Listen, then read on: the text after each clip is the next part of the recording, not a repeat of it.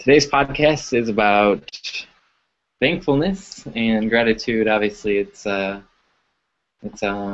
close to the holiday that America knows of as Thanksgiving. It's a celebration where the family gets together and just eats a big lunch together and tells each other how much we love each other.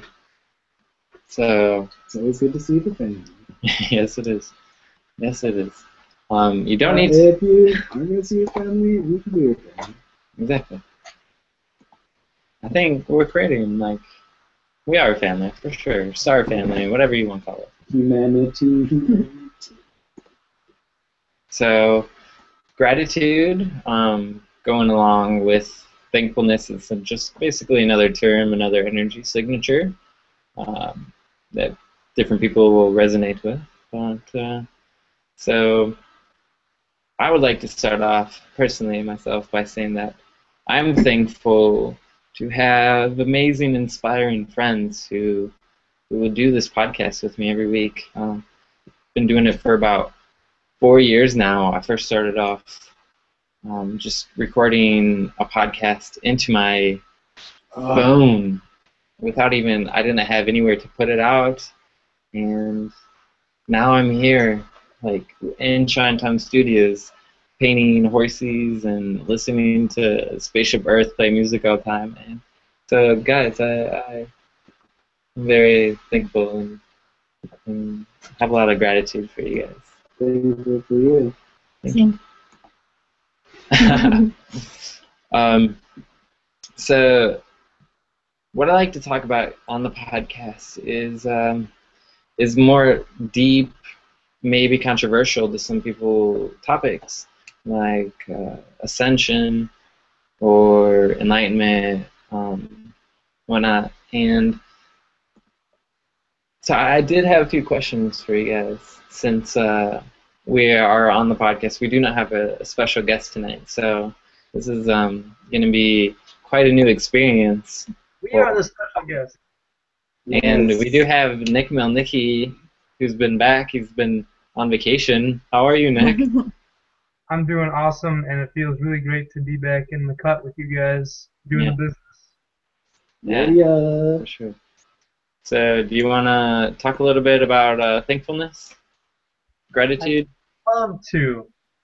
So for me, every single day, I just kind of go through in the morning before I get my day started, and I kind of realize where I am and what's going on, who I am, and just give myself, 1, 2, 3 things that I'm thankful for, and it just gives me that fuel to really kick butt the rest of the day and stay in that love and that frequency to just be immune to any kind of external influence to bring me down.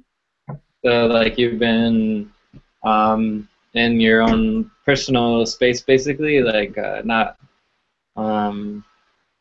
having a lot of external, you know what I mean, Distraction. Actually, I've had the most external activity recently than more time before, which is why I've had to do this, because as I open myself more, I'm extremely sensitive, and I noticed I would literally be incapable of doing many things if I didn't have these building blocks really fortified. And I just, kind of tried this here or there, and then this is what stuck for me and made it easier to be myself all the time without needing to recuperate. So I see Ashton is twirling a crystal around.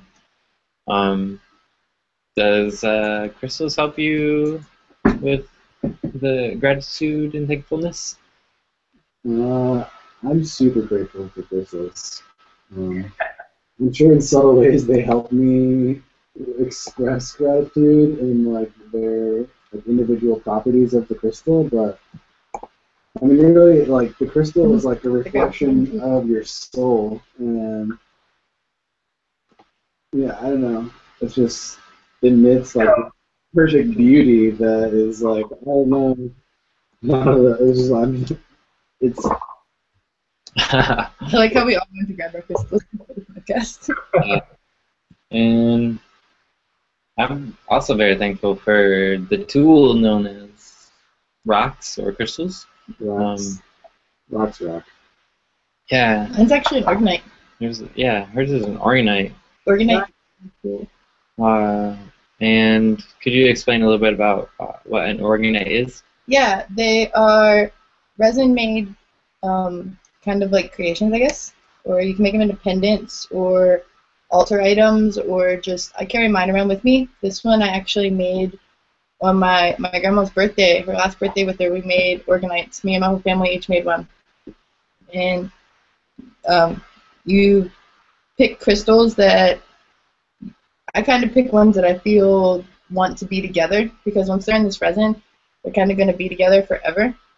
And I also put some like gold leaf and different aluminums and metals in it, because they help conduct energy, and putting them all together kind of creates like a receiver, or just a little like connector of energy, pretty much, because it's putting all the energy of each of the different types of crystals together, and they can activate each other, and they're really good healing tools. And I just use mine, and it keeps me neutralized. Yeah, they're like, organites are my favorite shields.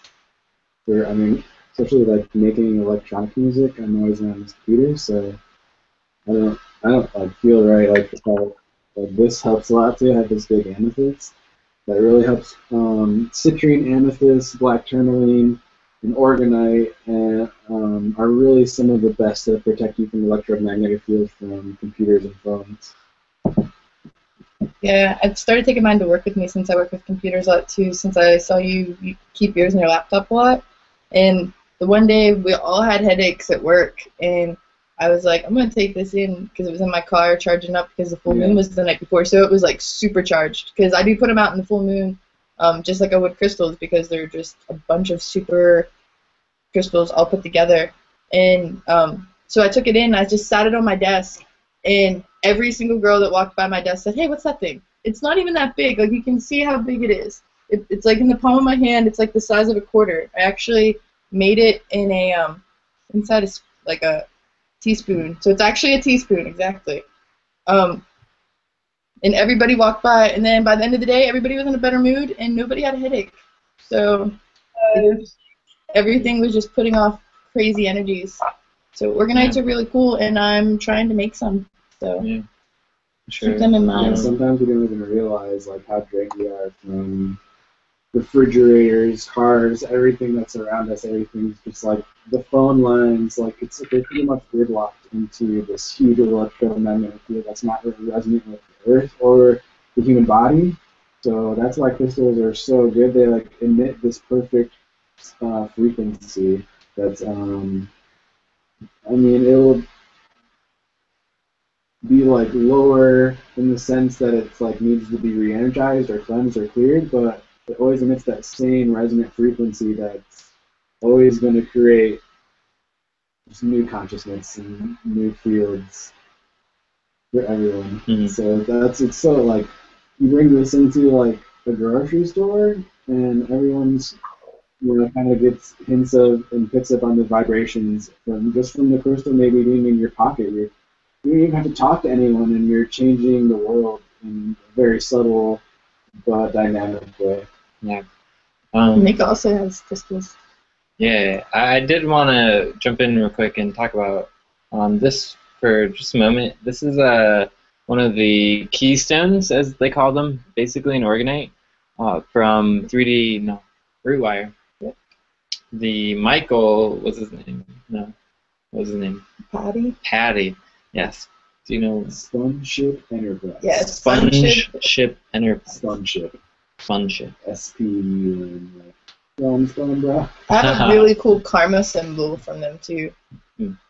No, they're really awesome people. They're very awesome people. But they gave me this for free, and I've been wearing it for quite a while, and I try to wear it every day, just because I know those energies are out there, and when you're doing something that's changing the game, then part of the game doesn't want to change and tries to send ways to stop that from occurring.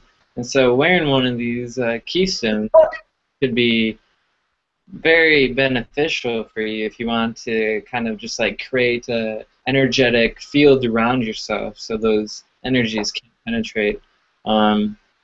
Just the vibration of these stones is so high that it's impossible for you to absorb these, since atoms, they just, when one atom starts vibrating rapidly, then it just spreads throughout all the atoms. And so with that, like, it's very important to have a tool in the physical to protect you and to allow you to continue to be in that higher state, in that higher vibration. Yeah, I think crystals are so important for that reason, because they just, like I said earlier, kind of just hold that one vibration. So if your vibration's off, then you can kind of tap into that. But you can definitely like overuse your crystals and kind of overburden your crystals, and you're not taking care of them and cleansing them. And you're just kind of putting like negative energy, filtering it through them, then they get sleepy, and then you lose them. And they'll run away or they'll break. Pretty much every time. Yeah, for sure. Thought Nick looked like he had... Nope. Nick's in a very meditative position right now. You want to talk about your selenites? Oh, I would love to. They would love for me to do that. So selenite is my absolute favorite crystal out of all of the crystals. I have them gridded on my bed. I have two little tiny ones that I like to have in my ears a lot. And the significance of them is, so think of the color white. The color white reflects everything, and then black absorbs everything. It's like the mother of all colors. Yes, precisely. So the selenite, it can charge any crystal, clear any crystal. It can balance your brain hemispheres. It can defend you from low frequencies. It can enhance your high frequencies. It's basically like a cure-all, do-all, and it really should be implemented in any kind of daily little bag of crystals or a wrap or something, because it's so beneficial. But what I like it for the most is I'm really in the thoughts and in the upper chakras and stuff like that. So wearing them in my ears, it allows that to kind of balance and calm down, and then I can focus my attention and awareness more on the lower chakras, so I'm able to exist in this world without feeling like I need to get out and feeling like I need to leave. Right, I like that a lot. It's like that 3D object to bring like those upper dimensions, like the upper aspects of you, like down to this reality. Yes. So it can make it more bearable to chill with you guys down here with Gaia and do the business. Man. But yeah, I mean, check this out. Amethyst cluster. We got nice chunk of blue kyanite. Oh man. All these crystals, I have them next to me when I go to bed. That's my response to that. Thumbs up. Thumbs up. Thumbs up. So, Nick, you've been working on a blog, I believe. Did you want to throw a plug into your blog?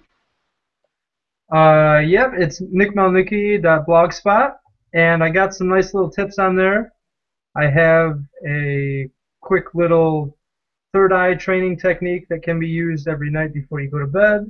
I have some information there to kind of cure a few of the inconsistent truths that people have been throwing around and get you more kind of a streamlined, what is star seeds, what are we here to do, nice little message from an aspect that I use called Ra, and these names and these deities, they're more so just a giant collective consciousness, like the humans have collective consciousness.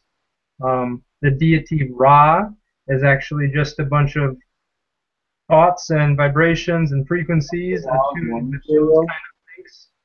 What's up? That from the Law of One material?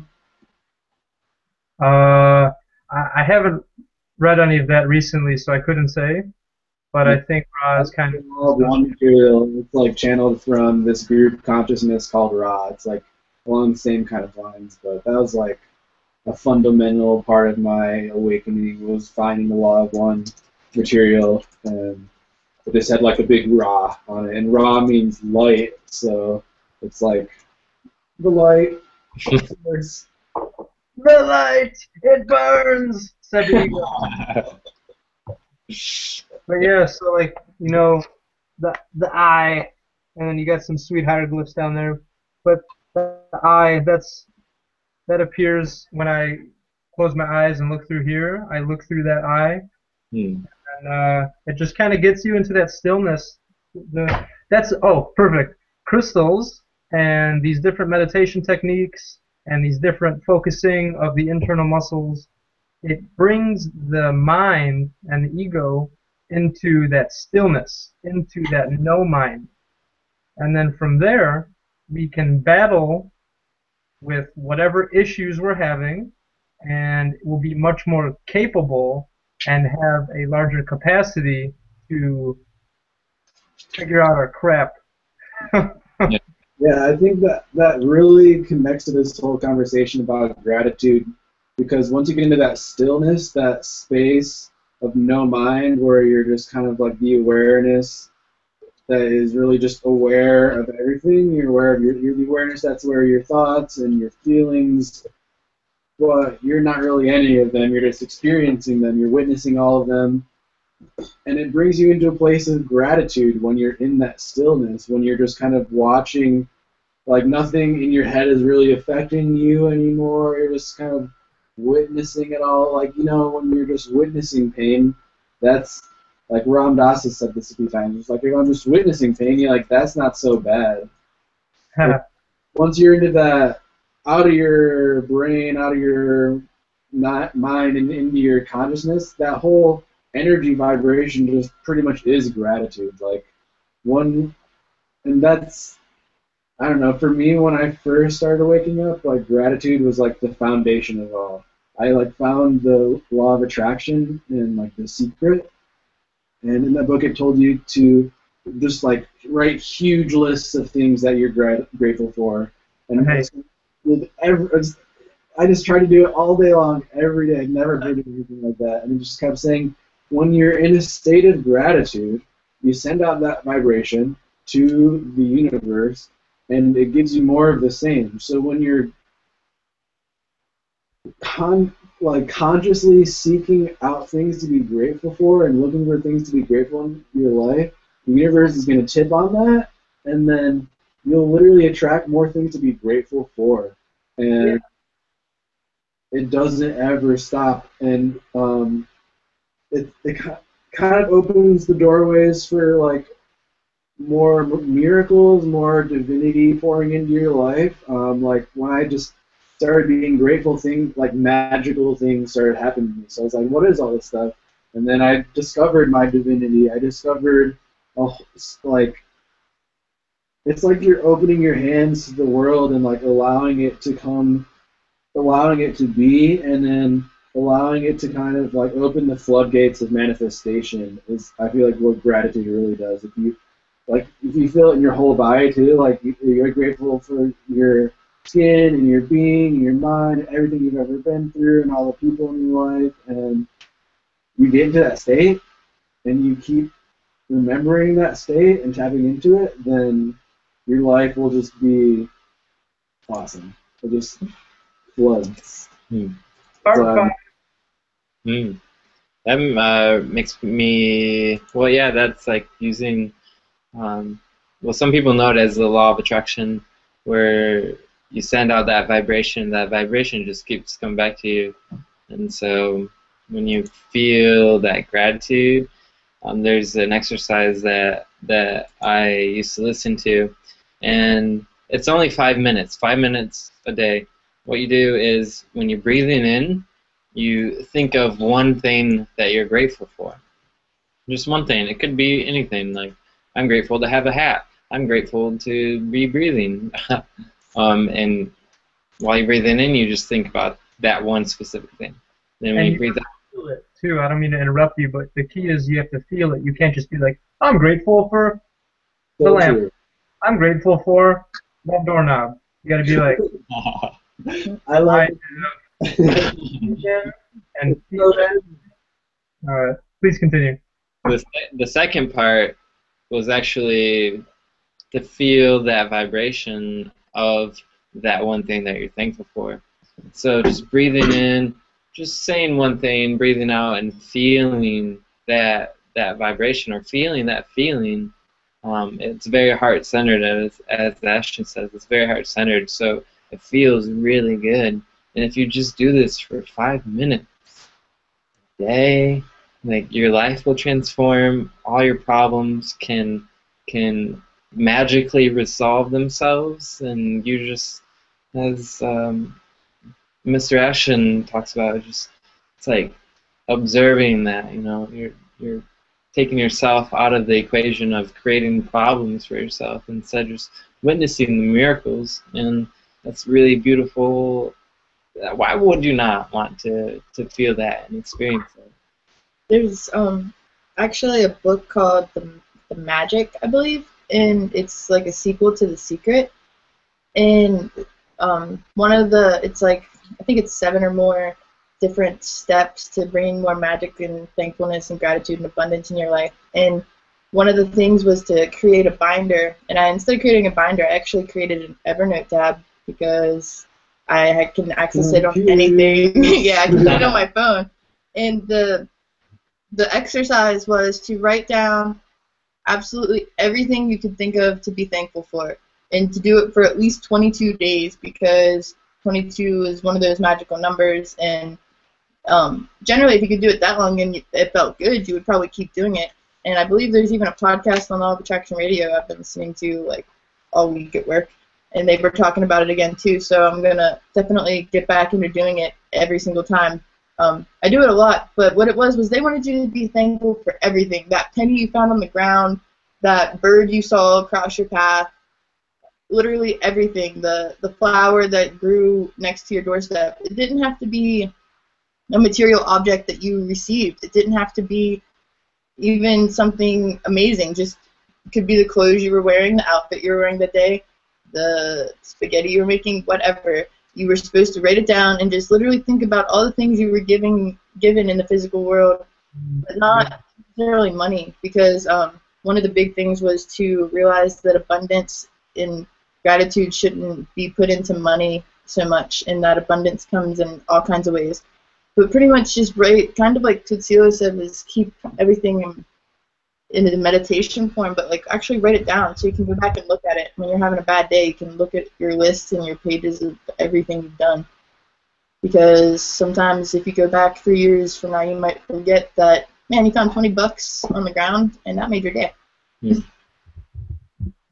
So I think that that's a good practice, to write down what you're thankful for as much as possible. Even if you can't write down what you did that day and keep a full journal, just write down what you're thankful for. Right, I used to do that where like I had a dream journal, and well, someone told me to do this. They said like even before I would write sometimes write my dream first since I forget it, but just write 3 things down that you were thankful for to start your day and start your journal off. And I don't know, I did it for a while. Like I still don't do it, but like anymore really. But just anytime you can get into that state of gratitude, you don't have to be writing it down. It's like it's more than words. It's like this vibration, the state of being that you get into that is also like linked with presence and alignment with like your external environment. It really just taps into like this love vibration that like everyone will just feel it around you, and in the end and it's not really a forced thing like to like get out of your head and be like, yo, like I'm grateful for this desk, or like you might seem like you're forcing it, but the more like one of the biggest lessons I've learned is fake it till you make it. Mhm. And on the surface, it might seem like kind of a materialistic way to talk about spirituality, but the point is that when you're pretending to be something that you think you're not, you actually are getting into that state of being that you want to be into and attracting it more into your life. So if you visualize yourself doing anything you want to be, whether it be just having a good day or attracting clients for your business or anything, through that visualization process, you get into that vibration of that reality, which I personally believe is what it's all about, because you align with that reality that's already there, and you're tapping into the vibration, and then the probability of that happening is actually way greater because of the feeling. And in the end, you're just going to want to, whatever image you're imagining, just kind of let it go. Like you're like picturing like you and your new lover, but it's like in the end, just kind of let that go, feel the vibration, and know that's coming from you. And that's your energy coming forth into the world, and that's the energy that in state of being that you always want to get a habit of being into, because that's what's going to attract what you actually want. Hmm. Exquisite. I think, yeah, it's very key to make sure you know what you want to bring into your reality. And sometimes it may seem very hard. Do you feel like some contracts kind of interfere sometimes with that? Yeah, sometimes soul contracts interfere with things. You're like Nick being knows grateful for the person. You're like looking past all of the perceived faults that you have of them, and then like nothing changes, and you don't attract anything to be grateful for. But it probably relates to a past life, and it probably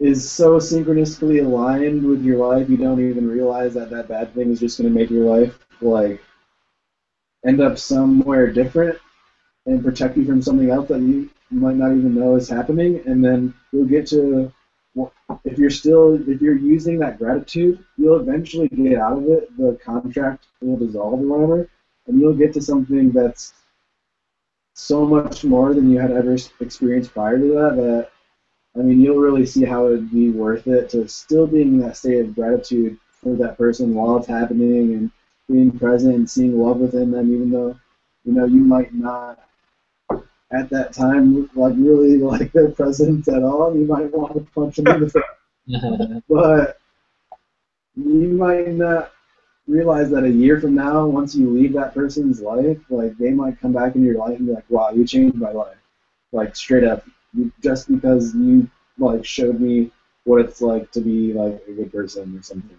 And I think it's always important to see the good in people, regardless of what you're experiencing from them, not only for them, but for you, because you're more likely to manifest the good version of them if you're like seeing the good version of them all the time. Yeah. It kind of makes people want to be a better person if you put that much faith into them. Yeah. Definitely. Yeah, viewing everyone in their natural state of being, which is full abundance, full love, full this, full that, everything magnificent. If you envision every human being on the planet as that, they're going to fulfill that eventually. Doesn't matter who they are now, what they just said to you, what they just did to you. They're going to become that simply because you're holding space in your heart for them to be that, because you know that to be true. Yeah. Yeah, you gotta choose whose energy that you end up being around. Gotta be very careful that you choose somebody who will see the best version in you and keep lifting you up and keep inspiring you. And I feel very thankful that I have surrounded myself with such amazing, inspiring people, and gratitude, much gratitude for all that. And everything you guys are saying is so beautiful. And just doing this podcast is really special. To do it with who I'm doing it with is it's a beautiful thing. I'm So pretty thankful. Christmas right now. Like, this is my Christmas gift for myself. Merry Christmas. It's Thanksgiving. We're a thankful podcast. We're doing a Christmas Yeah, I just one in want to a say couple for a weeks. second that although I think Thanksgiving is an awesome holiday, I just want everyone to realize that Thanksgiving is based upon a bunch of like European dudes like pretty much murdering a bunch of Native Americans.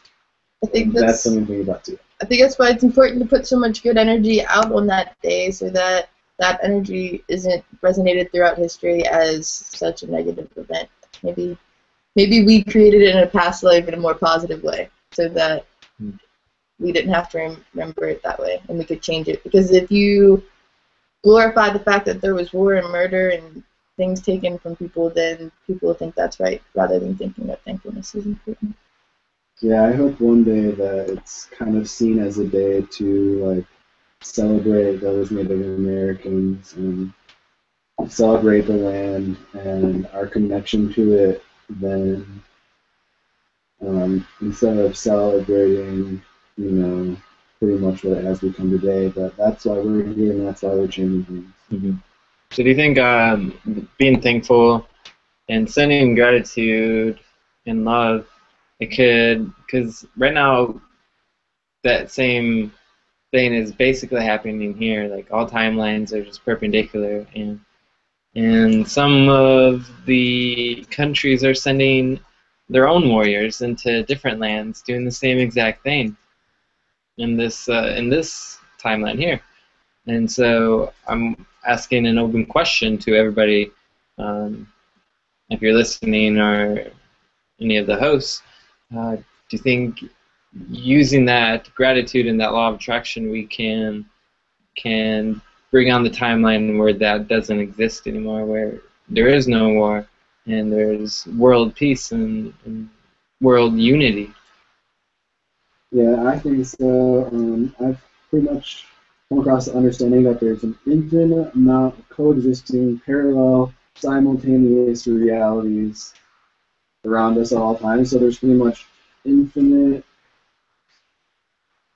movies of your life going on at all times. And so the movie of where everyone's all happy and it's like more than utopia and everything's like heaven is real right now, and it's right here and it's inside you, and just because you can imagine it means you're tapping into it already, and the energy is here within you. And